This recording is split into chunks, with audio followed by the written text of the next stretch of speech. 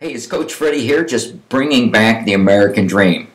And in Jack Canfield's book, Key to Living the Law of Attraction, Chapter 5 is Focus. Make a conscious decision to focus on the positive. The law of attraction doesn't filter out and decide what information is better for us. The universe just reflects it back to us. So it's really important to focus on what we want, not on what we don't want. Our mind works in pictures.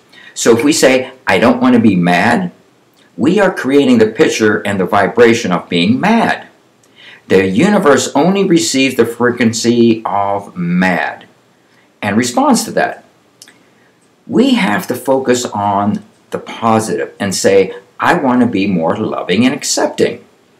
We have to avoid sending mixed signals to the universe. See, when you're against something, you are actually recreating it. If you're anti-war, think again. The main word here is war, and that is what we will get more of. It's better to send out the vibration of peace. The war on terrorism has created more terrorism. Think peace. So make a conscious effort to reconstruct the way you think and speak, and avoid giving unnecessary energy to the things you don't want. Try replacing negative messages with positive ones. And here's a few examples. Instead of thinking, I don't want to be late, think, I want to be on time.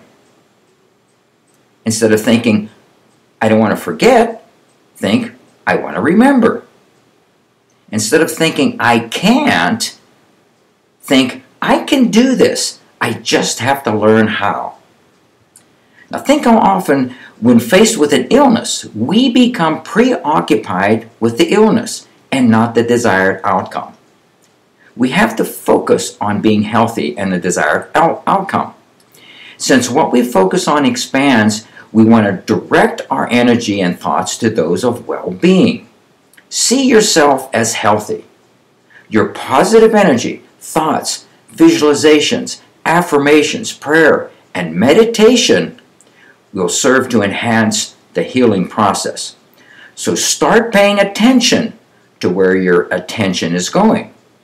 Direct your attention only to those things that are worthy of it and that are aligned with your dreams and desires.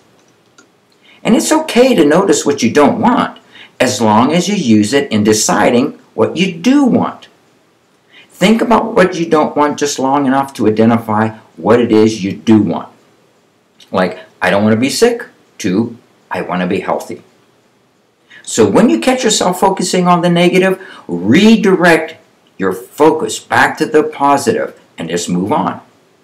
Become a vibrational match to your dreams and desires. Focus on the good within yourself and focus on the beauty in your life. Remember, we're energy, spiritual beings having a human experience. Focus on the positive, the path to your dreams.